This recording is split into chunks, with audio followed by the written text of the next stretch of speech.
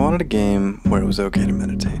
In fact, no, you got points for it. You won by meditating. A game my gamer brain would be rewarded for where I was directing my attention with meditation music and healing frequencies and colors. A game where I could allow the wind to come to me. I wanted a game that was completely non-violent, completely non-destructive. A game where destruction wasn't even written in the code. I wanted it to be simple and accessible. I wanted anyone to be able to play it, with just their eyes maybe. A game that was a summer camp you could go to anytime. A summer camp you could go to all year round. A summer camp of the mind.